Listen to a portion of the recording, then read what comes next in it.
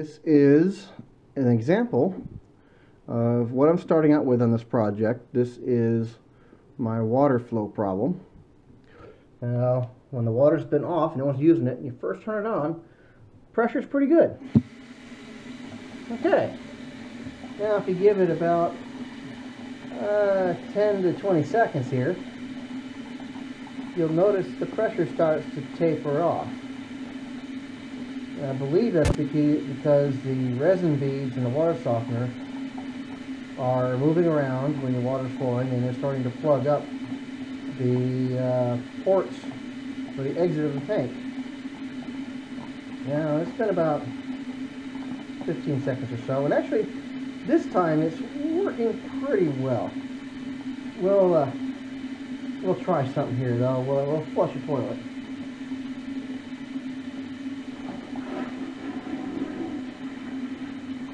Got a toilet flushing, and you can see the water starting to taper off now as far as pressure goes. Now, one simple toilet flushing should not affect flow that much. There's a verified 50 psi at the entrance of the house.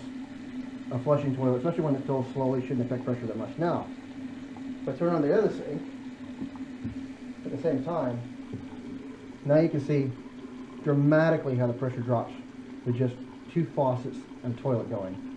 There should be these water lines in this house are 3/4 inch, so there should be no reduction in pressure for the hoses. Now, you got that going. Now, let's say you're trying to take a shower, and your wife does the laundry, and then she's filling up the wash machine, which is what happened last weekend. We'll leave the sinks on to simulate the wash machine running. Right now the toilet's already finished filling.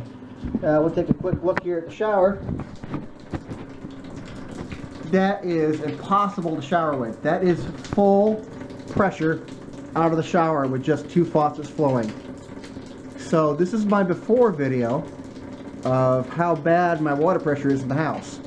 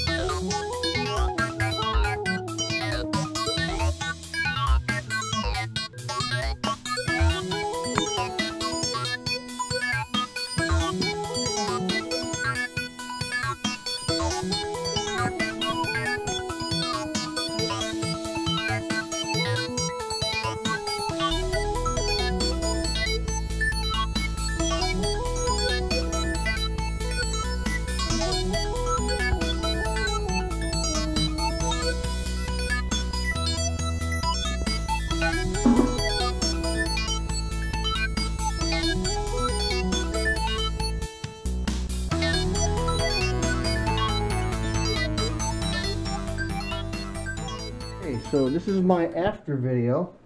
I have replaced the water softener with a new 40,000 grain GE water softener. We'll just try here. Full flow has been restored. It got good pressure, good flow. Turn on the other sink.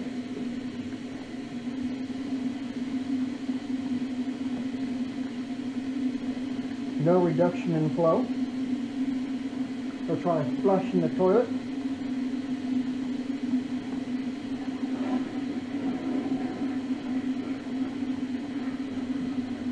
Toilet has been flushed. We're 41 seconds into this, and by now you can tell by my prior video that water pressure would be dipping. Two sinks and a bath, or 2 sinks and the toilet running. No reduction in pressure.